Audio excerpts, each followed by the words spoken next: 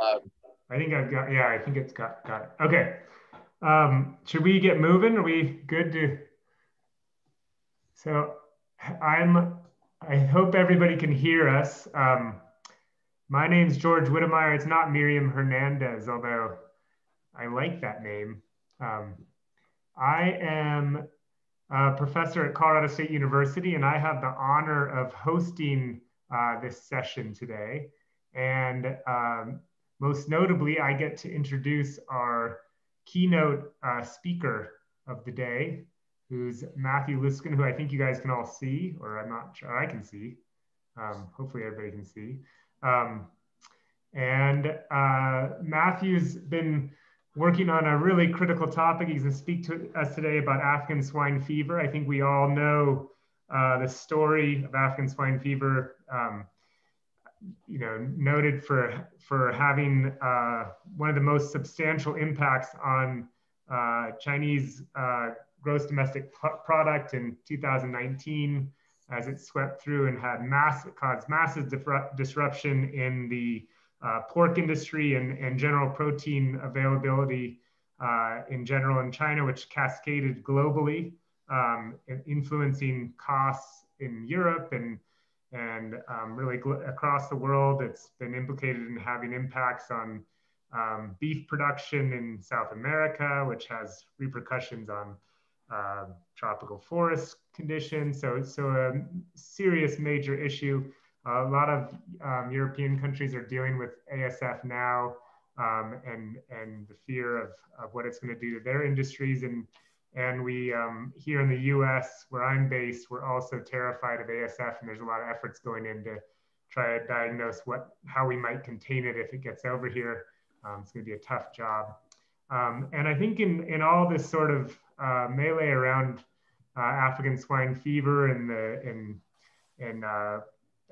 protein impacts, gross domestic product impacts, we often overlook the impacts on other native suids. And I was lucky enough to be the editor on a paper that Dr. Luskin led and recently got published in Conservation Letters that talked explicitly about, Lars, I'm going to mute you, that talked explicitly about the potential impacts of ASF on native suids across Southeast Asia. And so I think it's really important work. I'm really excited to hear more about it today.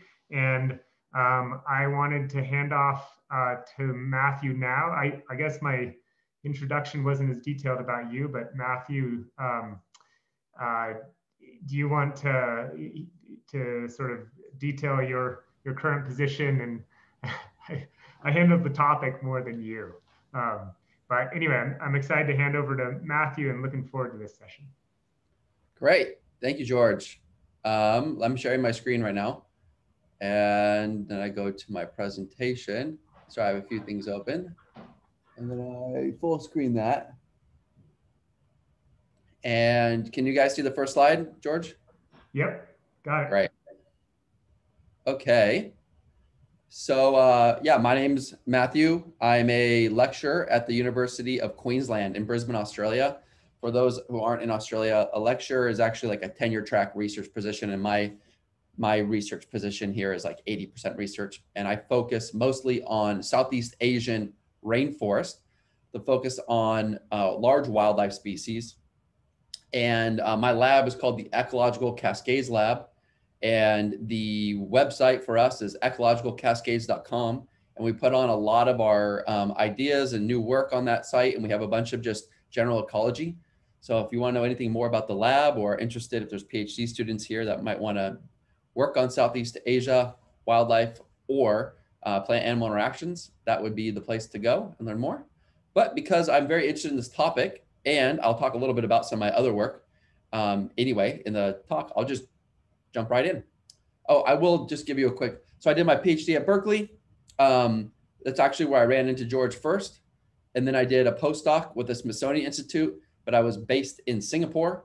And I sampled the large wildlife communities at all the forest geo tree plots. So I think everyone will probably know that there's these huge forest inventories, 50 hectares around the world. they've repeated this many different times, part of the Smithsonian's huge, used to be called the CTFS network, and now it's called the Forest Geo Network, to really quantify forest structure and diversity around the world. And so my role for my postdoc was to add in a layer for wildlife. And we're still working on how to link up those data sets. And so now in Australia, my focus has kind of shifted toward wildlife conservation. That's been what I've mostly focused on, which is what we're going to talk about today. So, will the onslaught of African swine fever cause Asian pig extinctions and trophic cascades? When I say trophic cascades, I use that generally. What I really mean is an ecological cascade. We're not losing our apex predator, which is how a trophic cascade is normally defined, but trophic cascade sounds better. So I really need to acknowledge my co-authors that are listed here. They drove this. It was their idea, and they just kind of brought me in because I think about pigs in Asia so much, and so I was the right person maybe to lead it. But this work really was a group effort. So thanks to them. Okay. All right, so what we have here is an unsuspecting pig species that's been isolated on a little Indonesian island for 1 million years. It has no resistance to almost any of the known pig viruses. It is a sitting duck. And we have African swine fever that's been spreading rampantly throughout Asia over the last year and a half. And things are not looking good. And if you think about what these different waves represent, we had 2020, the virus made it all the way down into Indonesia, where most of these pigs are found. It made it throughout many parts of the Philippines, where the other half of these endemic pigs are found. And then we have this year, which a lot of us are extremely worried about what's going to happen in the next 10 months. And the future is, at this point, not pretty. And so this story is what we summarized in this paper that George was referring to, that just came out last month in Conservation Letters. So if you want to know, basically everything I talk about today will be in that paper in some way or another, and all the citations are in there too. So I'm going to focus this paper without citations and just make it a more, hopefully, easy to listen to version of the story. So what is African swine fever? It's a DNA virus endemic to Africa. It replicates predominantly in the cytoplasm, and it's a very unique virus. It's not like any of the other viruses that you might have heard of, like swine flu. It's not anything related to that. That's a virus that can transmit to humans. It's not classical swine fever, even though they have a similar name. It's utterly separate from that. Okay, it's endemic to Africa, but it does not cause mortality in the species where it has evolved with. So free living warthogs that were tested in Africa, 80% of them tested positive for the virus, but were living their lives just fine. Within the Suidae family, all species are predicted to be susceptible. There's not a species that hasn't been susceptible yet, but at this point, peccaries are not susceptible, and so peccaries are the next closest related family.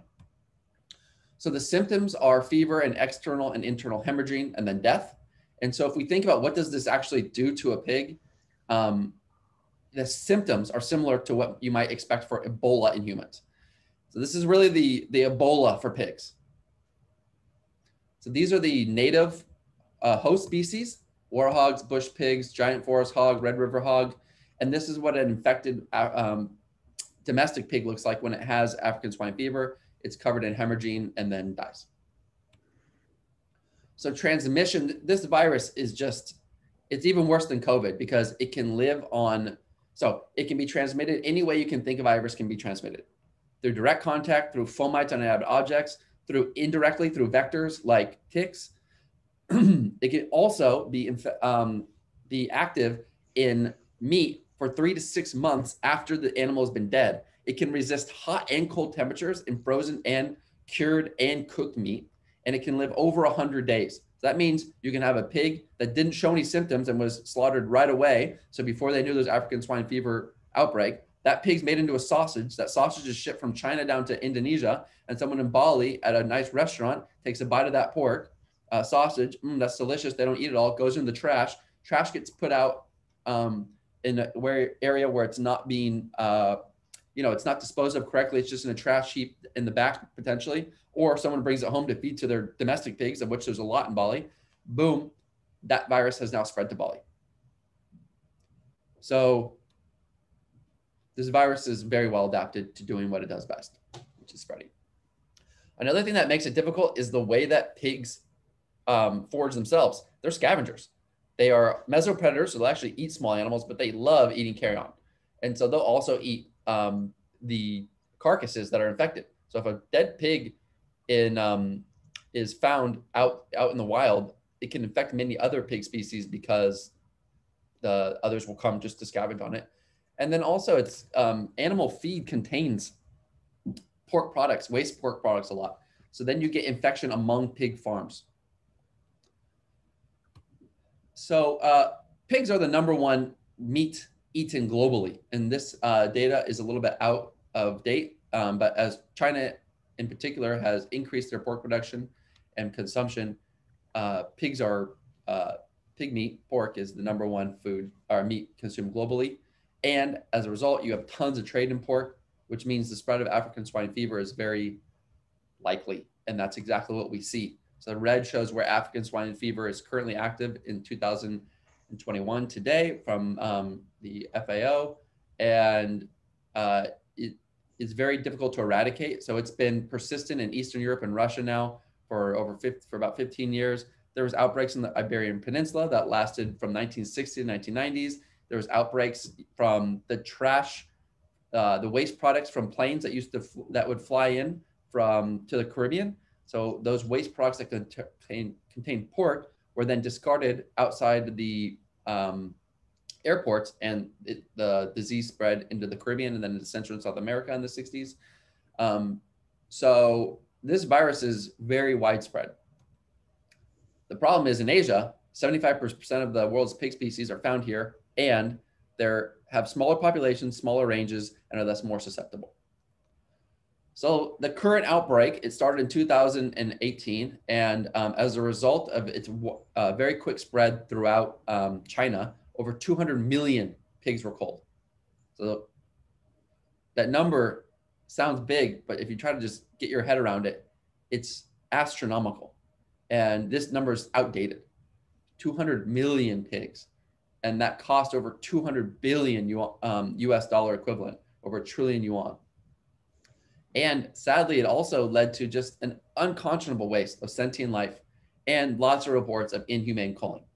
So, it just takes time, effort, and money to euthanize an animal. And so a lot of these pig farms would go straight to the disposal process. So it started in China, and then within a year, it spread to almost every single other Southeast Asian country. It's also been detected in different wild boar, which I'll talk about a little bit more also. So these reports here are for deaths, not culling, from African swine fever and in domestic pigs only. And the blue dots show 2020 confirmed African swine fever in wild pigs. And so there's no significant signs of this virus stopping. So that's very concerning. So this map that we created shows the distribution of different pig species. I want to highlight how small those distributions are in a lot of these little islands, and overlays that with the outbreaks of African swine fever. And these blue lines represent shipping lanes. And so what that just highlights is that there are tons, wherever there's a person on a ship, there's probably a pork product of some sort that they're carrying with them. And even if that pork product, they don't finish it, it just goes into the trash, then they're going to dispose of it somewhere. And so all these blue lines just represent tons of opportunities for African swine fever to spread to all these regions where we have endemic pigs. It's interesting to note that in Indonesia, the pig spread has been limited initially to North Sumatra and Bali, which are, Indonesia is the largest Muslim country in the world. And they have a halal diet, so they generally don't consume pork products. But there are huge populations of Chinese people and non-Muslim ethnic groups. So in North Sumatra, it's the Batak Dayak people. So they actively consume pork and wild pigs. And in Bali, it's Hindu. They're Hindu, so they have a very strong culture of eating pigs. And that's where we first identified disease as well. So in Southeast Asia, we have 6 of the 8 species of Sus, including a bunch of endemic warty pigs, which is a group of within the genus Sus. We have all 4 of the Babirusa genus, and we have the pygmy hogs in India, which is right here. No, sorry, over here. Oh, there it is. Sorry, I missed that. Southeast Asia is truly the epicenter of pig diversity in the world. So there's lots of opportunities for domestic pigs to transmit the virus to wild pigs and for wild pigs to contract it anyway. And a lot of the, there's no sign that the species that we have in Southeast Asia would be immune to African swine fever. So a big issue is backyard pig production. So what this means is just kind of rural pig production that's not in a big industrial farm. Pigs can easily move, wild pigs can move into the farms, and so they can contract the disease by interacting with these backyard pig farms in a number of different ways. And so this is a common sights in Southeast Asia where you'll see just some pigs going down the road or in the backyard. And so wild pigs are in these same areas, and they'll come in and engage with these domestic pigs, or at least overlap in ways that would definitely facilitate the disease spreading. So in this brand new rapid communication paper that came out, they only tested a few carcasses. So these are dead pigs they found in the wild. And in Laos, 4 of 5 carcasses contained African swine fever. And in Vietnam, 2 of 3 carcasses contained African swine fever. So this, again, is just brand new data that we have. Very few people are monitoring dead pigs, testing dead pigs for the virus, but it looks like this disease is out in the wild populations already. And again, so now let's meet these different pigs that we're worried about. We need to care about them because they are charismatic in their pig way. And so I think if you see photos of them, you'll actually care more about conserving these species. And so we'll start with the Tongan Babirusa. So this species is only found on this one little island in Indonesia. You can barely even see it on that map. And so I'm just going to fly through the different species here. So then we have the Sulawesi Babirusa. We have the hairy Babirusa. We have the Sumatran bearded pigs. So this is a traffic jam after in an area where they're migrating in Kerinci Seblak. And so I took this photo right outside of an oil palm plantation where these animals were moving through in large numbers and then crop raiding. So bearded pigs are really interesting for a number of reasons. They're actually one of the animals I'm most interested in. But a big reason is because they migrate huge distances. In Borneo, they cross the entire island to track these massed fruiting resources that move throughout the island through time. And so we don't want to lose those ecological processes. So the Palawan bearded pig, so this one of my co-authors, Eric Majard, will call these pigs the hipsters of the jungle. And that's because they have cool mustaches and a mohawk. They're very stylish. We have the different warty pigs. So this one's critically endangered. These ones are vulnerable. These ones those ones were from the Philippines. This one's in Java. And so usually warty pigs actually aren't that warty, but the Javan warty pig is definitely warty. Sulawesi warty pig. There's a new subspecies that is of pig that has actually just been given its own name, which is a dwarf relative of Javan warty pig on the Bawang Island in Indonesia. And there's only 230 individuals. And this is the best photo of the animal I could even find. And then finally, the cutest of the Asian pigs, the 10-inch tall pygmy hog. They were thought to be extinct. And then they were rediscovered. There was a captive breeding program. There's only 300 animals. 80 of them are in a captive breeding currently. And they were very susceptible to classical swine fever. And here you can see on the map, these little tiny dots is the only places where they live. And sadly, African swine fever is already in this region. So it's a very big priority. Here's some more adorable pictures. There is also some news about this in the region. So this has not gone completely undetected. People are concerned about this, but the protocols, which we'll talk about later, about how do we conserve these animals in the face of African swine fever, have not been well established. Okay, so African swine fever is not just going to affect pig species conservation and the pork industry, it also affects humans. So it significantly reduces people's incomes, their calorie intake, and protein. And so the loss of pork due to African swine fever in China was estimated to reduce the total calories available to China by 1.5% in 2020. So that's a pretty crazy number to me.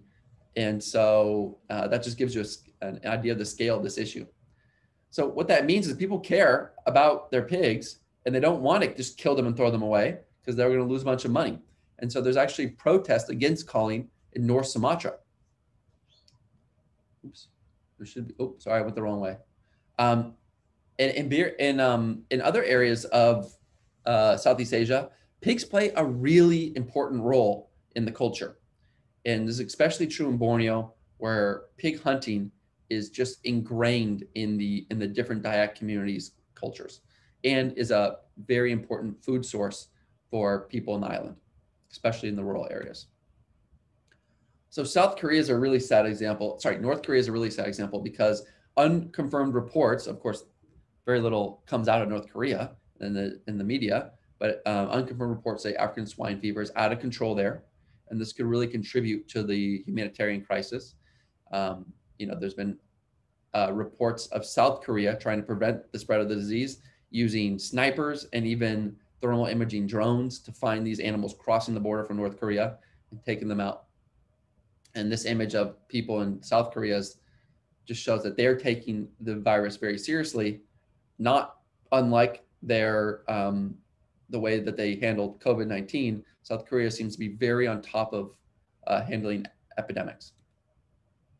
So what do we do to conserve species? Well, first we have the bunker solution. And this is literally, we need to take some animals and get them in captivity with high biosecurity and have an active breeding program before the virus gets there. So this needs to be done immediately. And I think a lot of opportunities already exist because there are zoos that have many of these species in their collections. And then at those zoos or captive breeding programs, we need to have very strong biosecurity measures because we wouldn't want someone inadvertently, a handler coming in with the virus in a sandwich or any other way. Second most important thing we need to do is make sure that pigs that have been identified as having the virus, or even from farms where the virus is spreading, are disposed of correctly. So this means burying at least 2 meters underwater or burning them, and definitely not disposing of carcasses in the river, which is commonly done. So in the classical swine fever outbreak from a few years ago, in Indonesia, they just dumped thousands of pigs into rivers. And those pigs, as they float down, they're going to be scavenged on by all the wild pigs. And that's a really easy transmission vector. And so instead, now what we need to do is having them buried. And then more generally, and this is something that's very, hard to actually implement, but just proper waste disposal, where food waste is not going into the backyard pig farms, which is normally would be a great solution for making better use of food waste. But at this point in time, it's just, especially in areas that have endemic pigs, it's just not worth it. So restricting trade in pigs and pork from African swine fever regions. So this is especially true for islands that have endemic pig species. There should be extremely tight restrictions on trade right now. And then we need to establish testing and monitoring programs for domestic pigs and pork products. There really needs to be an open access online monitoring and reporting system. This already exists for African swine fever in Europe. And there needs to be strict biosecurity measures for researchers and monitoring team, because the same people that are testing for African swine fever could be the people who are then going to transmit it to native pigs when they go home. And then implementing contact tracing. These things are the same ideas that we might apply to COVID, but obviously it's a much different context when you're in rural areas of Indonesia and talking about a pig disease and not a human disease. So there's a huge opportunity for interesting research to strongly contribute to conservation.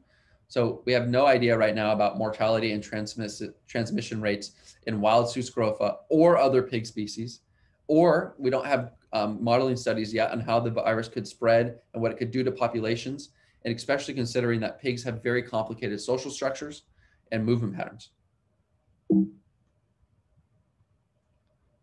Another important avenue is that there is public outreach and education. And this is to both prevent people from protesting the culling, which is right now our only effective measure at controlling the virus, because we don't have a vaccine at this point, and also public support for monitoring programs. And then building local capacity. So there needs to be labs, local labs where rapid testing of different products and live pigs and pork products can be done. And there needs to be intersectoral collaborations between governments, researchers, and the farmers, so that we don't have, a lot of the misinformation and distrust that we've already observed with the COVID outbreak. That same thing could become a big issue for African swine fever. All right, so now let's talk about a potential positive, which is that there are active vaccine developments. In fact, I think one of the people who is developing the vaccine is on this call right now. And so there's a gene deletion approach that the USDA was using, and that has been licensed for trials. And there was a trial reported from Vietnam that reported very good success. And then there's the adenovirus approach, and this was developed and trialed in England. And at this point, I have not read of any licensing of that, but the trial seemed to be successful. So great, we have a vaccine. Is this going to mean that now we can take a breath and not worry so much about conservation of Asian pigs? Absolutely not, because it's totally not practical to be vaccinating large amounts of Asian pigs. That vaccine is not going to be available in a widespread within the 1 to 2 year period that we're most worried about the onslaught of African swine fever hitting Southeast Asia. And so at this point, this vaccine is great news for the future, but it will not address this immediate conservation threat that we are facing. It's a very active space. So these are just some recent news articles, and you can stay up to date on this on Google. Okay, so now let's talk about what are the other cascading impacts of African swine fever besides the impacts on human livelihoods. So pigs are the most common dominant animal in Southeast Asian forests. So what these points are showing on this map are places where we've put together camera trap data, either from published sources or my own camera trapping. And what we find is in over 90% of the forests we sample, pigs are the most common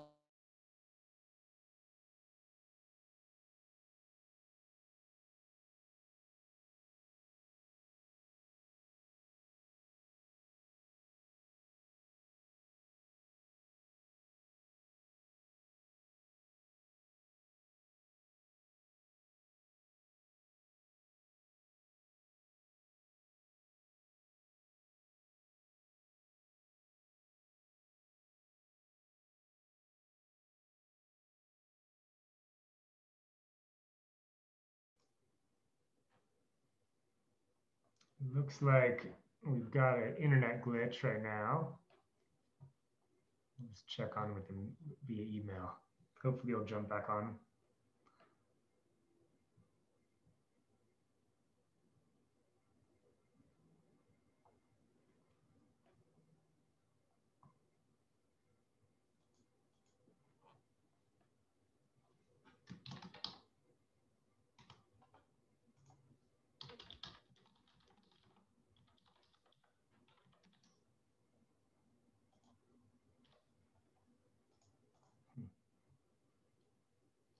Well, we're going to have a short break while we try to get Matthew back on.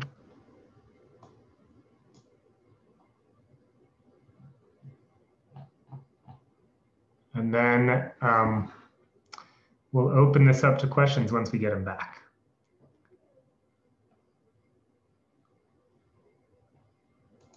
While we're having this break, I just wanted to mention that on February 24th at 1700 GMT, Michael Evans of Defenders of Wildlife will be giving the next seminar, and that's going to be on supporting habitat conservation with automated change detection in Google Earth Engine. So just to flag that to you. Oh, it looks like Matthew's back up. Hold on. Hey, George. Hey, got you. I think you just dropped off. All right, let's hop right back in. I don't know if there's a storm outside. I wouldn't think that would affect the internet. I have no idea. I'm guessing that was me, right? I think it was you. Yeah. That's honestly, it's never happened in 10 months of working here. I'm so sorry to everyone. So now we got the presentation. We'll hop right back in. We were on the cascading impacts, the previous slide, I think, when it clicked off. This one. Yep. Great. So we have compiled camera trap data from around the region, over 92 sites, 211 surveys, and over 90% of these places, pigs are the #1 animal at that place. And especially if you multiply that out for the biomass of wildlife at these places, at these forests, they are for sure the #1. They constitute the most biomass. So then what we did is we looked at whether or not pigs are going to be increasing or decreasing because with forest degradation, which is rampant throughout the region. And so what we did is we categorized these different forests based on their, well, we didn't. There was a group here at University of Queensland that categorized all forests globally based on their integrity, which incorporates whether or not they were logged, whether or not they were fragmented, whether or not it was an edge. And so they made these maps that allow you to get a picture of the overall forest degradation. And pigs turn out to be more common, significantly more common in degraded areas. And if we extrapolate that, what that means is pigs are going to be increasing throughout time. Wait, can you guys see all this stuff too on my screen? Here. We can see what we can see. I think so. What are you asking about? I was asking if the picture in picture was there anyway. Yeah, the picture, the forest conditions, that's up. Yeah. Okay, cool. So just to summarize that slide, pigs are increasing with forest degradation, which is rampant through Southeast Asia. So not only are they the most important numerically and by biomass, they're probably also increasing. So they represent a very important part of this ecosystem. So also connecting wild pigs to people, we found that wild pigs were the #1 source of crop damage in Sumatra. And then we also found that wild pigs have interactions with farming that actually lead their populations to balloon. And then this has negative impacts on the forest ecology. And I'm gonna take 2 seconds to walk you through that because it's a pretty cool little situation. So this study was done at one site that's very characteristic of many places in Southeast Asia, where you have oil palm right next to a forest. And this was a protected primary rainforest. And so pigs move in at night and cooperate on oil palm. And pigs are cooperating throughout the region. Oil palm is present throughout the region. And when they go back into the forest during the day to be safe, they're also consuming seeds there, and they're making nests. And these birthing nests are a very interesting disturbance that I don't think a lot of people are aware of. So they rip out literally 200 to 300 small seedlings and saplings, and they pile them up and they give birth underneath that. And so if you can imagine, there's very large densities of pigs ripping out 200 or 300 saplings every year, because pigs reproduce at least once, oftentimes twice per year. That can have a major effect on the forest. And that's what we found. So what this graph is showing is the amount of wild boar in the forest that we were studying over a long period of time, which we measured by counting their nests. What we found is we found a 100-fold decline and then increase over this 20-year study period. And this corresponded perfectly with the amount of oil palm available in the plantations next door. And what this highlights is that these populations of pigs in the region are strongly now linked to the abundances of farmland food sources. And then what we did is we do some exclosure experiments where we built fences in the middle of the forest, and we compared what it the impact was of having these high densities of pigs in forests. And what you can see without even showing you a graph is that inside the fences, there's tons of saplings and forest regeneration occurring. And outside the fences, there's not. And it's hard to tell here, but what you do see is these are liana stems that are remaining, because lianas are very difficult to pull out for their nests. And so if we looked at the Forest Geo 50-hectare research plot where every single stem was of trees was mapped and measured over a 20-year period. And what we found is in 1986, we had 80,000 more small stems than in 2010. And this is directly tied to the pigs removing small stems for their nests. So we have this cascade from the oil palm to the wild boar to the tree seedlings and saplings. And we've also tied that to the differences in abundance of lianas versus trees. So lianas are recruiting much more in the presence of pigs than trees. And we have recently linked this to these disturbances from nesting to negative density dependence and tree diversity. So it turns out that pigs nesting, they choose dense clumps of saplings. These dense clumps of saplings are oftentimes underneath a parent tree. And so when pigs are choosing dense sapling clumps to make their nest, they're killing these patches of high density trees, and that actually increases species evenness. We're also building food web models for many different forests in the region now, and we weight these based on their relative abundance and the number of interactions with other species. And so we have about 25 to 30 animals that we get good enough data from the camera traps to do this, to build these food webs model with. And number 6 is the number 1 biggest node, and that's wild boar in Sumatra, but it's bearded pig in Borneo. So within these food webs, if pigs are the number 1 most important node, the immediate loss of that due to a wave of African swine fever tearing through the region is going to cause huge implications for its competitors and its predators. And the predators is something that's really important because like in Sumatra, the tigers are critically endangered, and wild boar are the dominant species and thus likely the dominant prey. And they're basically every large cat in the region is threatened or endangered. And so the loss of pigs could have very serious repercussions in the food web.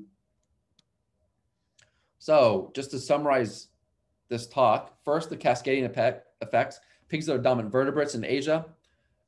Pigs are increasing due to habitat degradation. Pigs are also an important food source for people, and they cause the most crop damage. Overabundant pigs is strongly related to forest edges and oil palm and other crops, and this reduces tree recruitment, but it also causes negative density dependence and increases tree diversity, and it facilitates liana. And so when all that happens, you get a shift in the carbon storage of the forest that is predicted. And pigs are the most important node within a food web model, an Asian food web. And this is especially true in degraded areas where their abundances are even higher. And this has huge consequences for critically endangered predators. So our take-home messages from this talk, hopefully, is first, African swine fever could cause multiple extinctions in the near future. So this is very concerning and should be a conservation priority. They're going to completely restructure the ecology of Asian forests due to their links between the trees and other vertebrates, and it has serious impacts for food security of millions of people in the region. And so with that, I'd like to thank you and really just highlight that this paper was driven by the co-authors. And again, point you to my website, ecologicalcascades.com, for more information about the work we do in my lab. And that is it. Thank you. Great, thank you, Matthew. Really appreciate that. Really interesting. I'm just gonna open this up for questions, and it looks like we've got. Whoa, they're jumping around. Mark, it looks like you've got your hand up, I think. I'm interpreting that right. No, that was just an applause, but thanks. Okay. No, that was Matthew. That was a great talk. I was I really enjoyed that. Yeah, that sounds like a really tough situation. You've done a lot of great work there, but I didn't have a question. Thanks.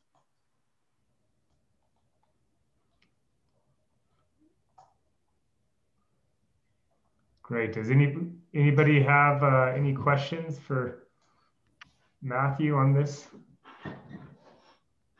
Matthew, I'll throw a question out there. What would you recommend? So conservation prioritization of this issue is clear. What do you think the most critical initial interventions are, since we're not vaccinating these wild pigs? And what would you say the first step is in getting some action on this issue? Well, I think there are my co-authors, I think, are on the line, and they're actually more involved in implementing conservation protocols. So I encourage them to just unmute and chime in. But I would say number one is globally coordinated so for captive breeding and captive populations, making sure that they are sustainable, so we have large enough population sizes, and making sure that we have strong biosecurity measures at those places. And so what that requires is coordinating among different zoos and captive breeding programs to see how many animals there are in each one of these places, where are they, and keeping track of that information, and keeping those animals well protected from any potential sources of African swine fever. Does anyone have any follow-ups on that? Hi, this is Chris here. Hi, Matthew. Good to see you. It's a great presentation. I think one thing that's important to point out, that this is an international reportable disease, so there is a very strong monitoring available internationally, of course, but that has that also has some problems with it, because countries are reluctant maybe to notify that they have African swine fever in a timely manner, because it has instant trade implications, and that is, massive economic impacts the moment you report that you have African swine fever. So it's a difficult balance on how countries and national governments deal with this. There is often a great delay between acknowledging that you have African swine fever in a country.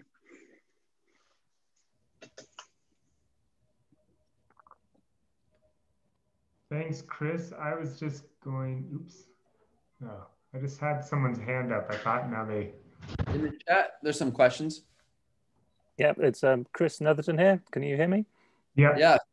Hi, it was a lovely talk. Thanks very much. Just a quick question. I mean, how much engagement do you think there is in places like Indonesia, where these wild pigs, and also in Philippines, from the government in trying to protect them? And is there any danger that they get bundled up into wild boar, in quotation marks, and get the risk of being culled as part of a policy to try and control the disease by killing wild animals?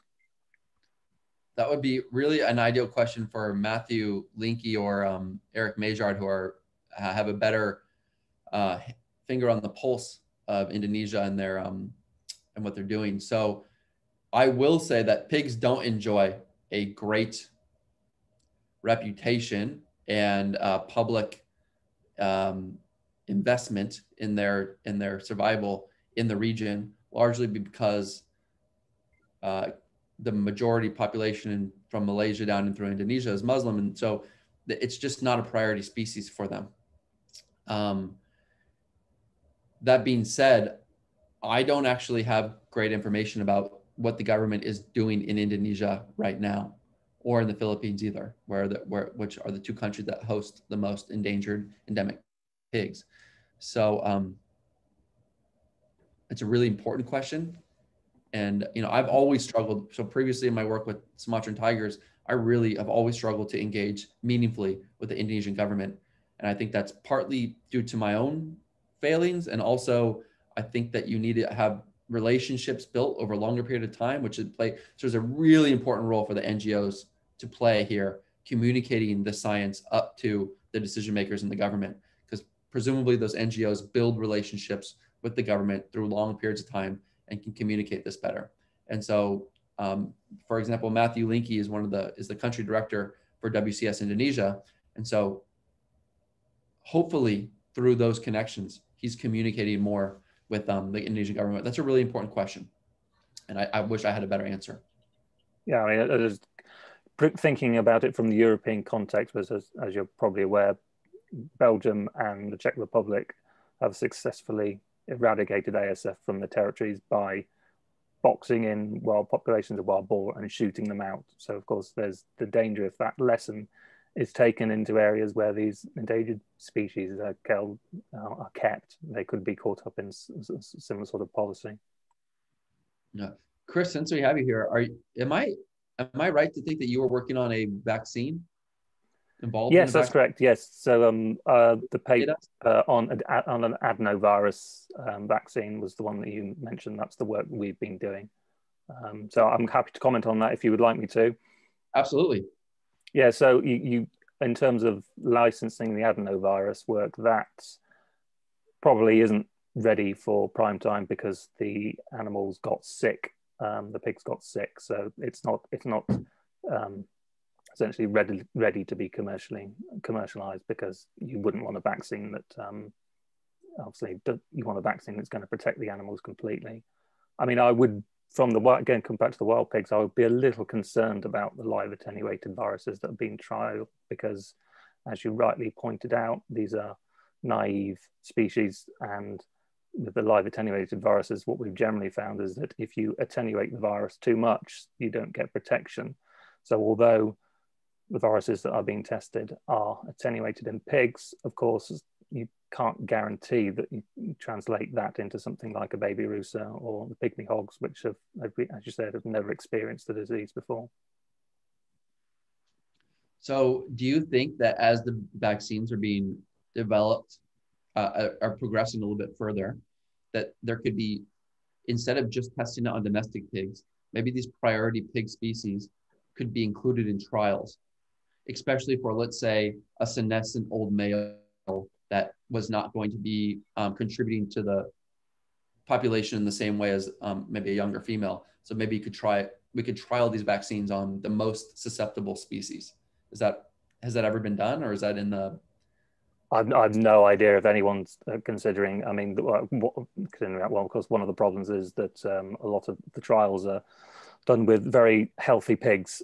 So, and again, whether that translates to backyard farms, etc., I think remains to be seen. But I guess thinking about it logically, there's two different ways you can look at this. Of course, when you're thinking about a farm, you want to stop the animals getting disease. You want a kind of the perfect vaccine. But when you're thinking about whether a species is going to become extinct or not, I mean, maybe you don't need the perfect vaccine, because the situation is much graver if the pigs get sick, and if your wild pigs got sick and survived, then perhaps that's not the end of the world. But of course, then there's the whole political problem about, as one of the previous guys mentioned, that of course it's a reportable disease. So if you've got African swine fever, you've got African swine fever with respect to the OIE, etc. So it's a complicated situation. Great. In the chat, there's a question that says, how will this disease affect other Sioux species in the region? And so for example, all the warty pigs. And the answer is we have no idea. This is a complete research gap at this point. Please correct me if anyone in the audience has some information that I don't have. But presumably, we have no reason to think that it would not be as deadly as it would be for the current Sioux species. But there's been no experimental work or observational work, to my knowledge, about how this virus will affect other Sioux species in Asia. But we're fearing the worst. Does anyone else have something to chime in on that? Yeah, sorry, it's Chris again. Yes, I agree with you entirely. I don't think it's ever been tested. I see a hand up right now. I actually can't see the name of the person, but I see a hand up. Yeah, Matthew. Yep. Yes. Yeah, thanks for your talk. That was really interesting. Just, I guess, highlighting another gap in what we know and gap in research. one of the characteristics of the East European epidemics was the ability of wild boar to maintain endemic cycles of transmission through winter. And I guess we have no clue at this point if wild boar in Southeast Asia can maintain viral transmission in their population. And so this is really important, both from direct impact on these other endemic swine species, but also for the support that I guess the effect of control measures that any government would decide, and potentially the implications for conservation. So I don't have an answer, but this is something that I'm really interested in, and I guess putting a call out, if anyone else is interested, is trying to understand more about the movement ecology and contact structure between these populations, so that we get a better grasp on their ability to maintain viral transmission. That's not really a question, but it's a very important comment, and I couldn't agree more. In fact, I have a big question, which is how exactly is this virus being maintained, for example, in Eastern Europe over the winter? Is it still 100% mortality rate or near that? And the virus is spreading among different subpopulations. And then, of course, pigs reproduce so quickly that if it spreads across one different subpopulation, a different population that moves in can reproduce 10 piglets per female per year or more and replenish this population. And so I'm not 100% clear about whether or not the virus is being able to be sustained by having lower mortality rates, or just by population dynamics of having, I see Chris, or is that Chris? Sorry. Yeah, so I mean, these are really interesting questions, and Mathieu has put a finger on one of the most important points. When we look at it in Europe, it's actually surprising at the beginning of the ASF outbreaks how little was actually known about social structure and movement of pigs across Europe. So this whole idea about how the virus can be maintained is pretty unknown at the moment. We just don't have enough. Our colleagues in Poland have done some very good tracking, and there's some of the data from the classical swine fever, which is quite useful, of course.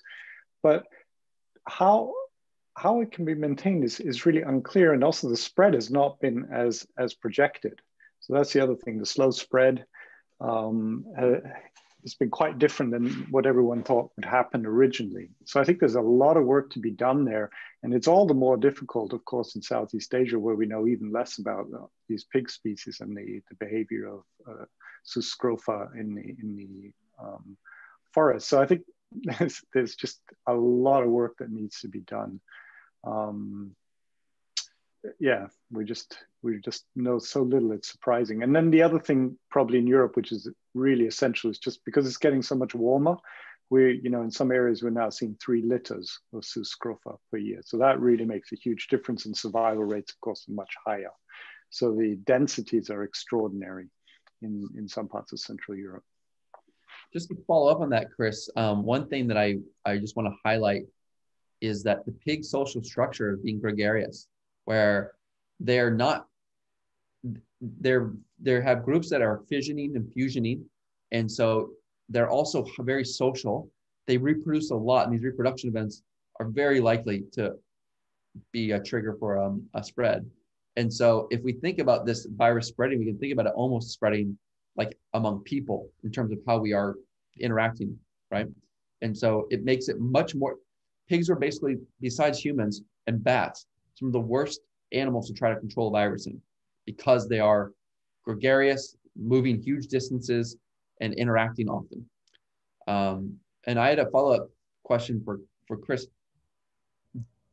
Is there any evidence that the wild boar in Europe have developed any immunity, natural immunity? Or is it still, if a wild boar contracts the disease, they have a 95+% chance of mortality?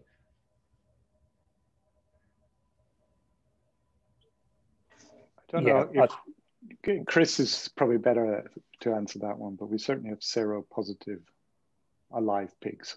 So. Yes, I think it still is that 95% mortality, and as Chris mentioned, if the pigs, you do get seropositive pigs, and therefore that you would assume that they're protected.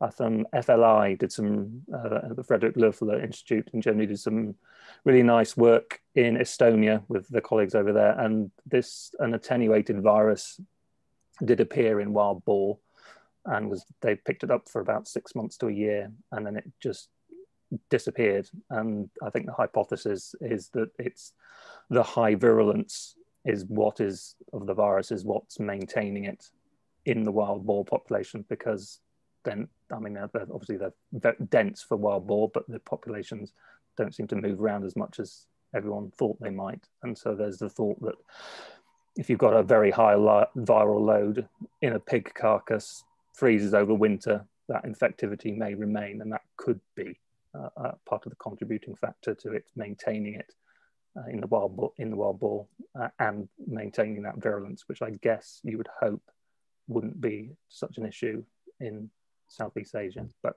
that's practically speculation. I do have one question, actually, if I may. I was quite interested about the pig nests that you described. Are these essentially the same as seen in Europe, or is there any suggestion that these are more permanent homes, and could there be any vector interactions with the pigs? So obviously the ticks are well known in Africa, but they're not thought to play a role in Eastern Europe. And I just wondered if there's anything known about that. Thank you. Chris, this is a great question. So a lot of our work about the impacts of pigs in Asia has focused on their making a birthing nest, but it appears they only use this for less than 1 week. And it's only during the time of actually giving birth. And so the size of these disturbances, though, I should tell you, like, if you walk into a forest where there's a bunch of pigs, the understory is just cleared and all the stems are broken off at about 6 inches, 10 cm up high, somewhere like that. And it looks like someone just went through with a weed whacker in the middle of a primary rainforest and cleared everything at the same height. And many of them resprout. So this is a huge disturbance in Asian forests, especially the edges, where the pigs are even more abundant than they are in the interior forest. And I think that pig researchers globally should come together to assess whether or not this is a common disturbance. And as pigs are spreading throughout the Americas, especially down into Brazil and further, is this something that we need to be aware of as an unintended consequence of invasive pigs in other regions? Because I grew up in California, we had pigs. I never saw a pig nest. I never heard about a pig nest. I haven't spent much time in Europe, but I didn't know that that was a common disturbance there. Whereas in Asia, it's probably the number one most important disturbance from a pig. So I'll just open that up to the group if anyone has anything they want to chime in there. Yeah, Matthew, I don't know if you saw Tony's comment about implications for that behavior and predictive ability in relation to Red Plus and in some of those aspects, but I don't know if you want to address that too while you're on the topic. Yeah, so it looks like what Tony's getting at is that just like habitat degradation brings people and wildlife into closer contact, and that increases the chance of zoonotic disease spreading to humans, which is what we're seeming to be observing. You also get the same situation with wild and domestic pigs. So as you get more degradation, you get wild pigs increasing densities right on the edge where all these people are living, and they're going to be interacting more and more with domestic pigs. And that interaction between wild and domestic pigs is going to have viruses flowing between wild populations and captive populations, and that could increase the potential for an outbreak of a new disease as well. And so what this means is we have a link between habitat degradation and diseases among species other than humans. And so Red Plus, that might suggest reducing habitat degradation, if that leads to a reduction in wild pig densities at edges, which I think is a good thing, then that could reduce the chance of having outbreaks among pigs and other wildlife species that are interacting with domestic species. So there's another, I mean, there's work that's been showing that, you know, habitat degradation also increases leopards at edges, and the leopards are interacting with dogs, where they predate dogs a lot, but then the dogs have rabies and the leopards are getting rabies because at the edges. So at these edges, you get a lot of interactions between a virus is going between domestic and wild populations. And so if Red Plus can reduce degradation and reduce the availability of resources at edges for wild species and reduce those interactions, then I think it could be a good thing. But I don't know if I answered that very well. I just talked through it. That's all good points. We're past our allotted time. I don't know if people want to, looks like Chris has a question, so jump on, Chris. Feel free to jump off if you need to, as I'm sure you will, but we'll keep going as long as people have questions. It was just a question about the nests. I mean, one of the things, because Matthew pointed out how cute the pygmy hogs were. The pygmy hogs are really good because they actually build nests daily, independent of farrowing or parturition. And they actually use it to get out of the heat. And so I think it's one of the coolest things about them. They build these nests all the time, and they normally use them just that day, and then they move on all part of the day. So I think that was just a curious fact about those cool pigs. Yeah, so while the wild boar use saplings to build their nest, I'm assuming the pygmy hogs use grass. Yeah, they use that elephant grass stuff, which they call grass, but when you try to walk through the grassland, you realize you're not going anywhere. So it's actually one of the fun facts about pygmy hogs. Very cool. Very cool.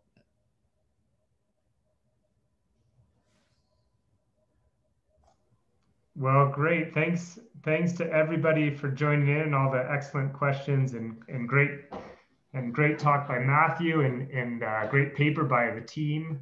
Really appreciate you guys taking the time. I had mentioned this during our disconnective moment, but just to let everybody know, the next SCB Emerging Issues in Conservation seminar is on the 24th of February at 1700 GMT.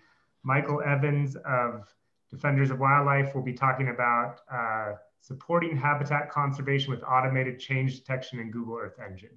So thanks to everybody, appreciate it.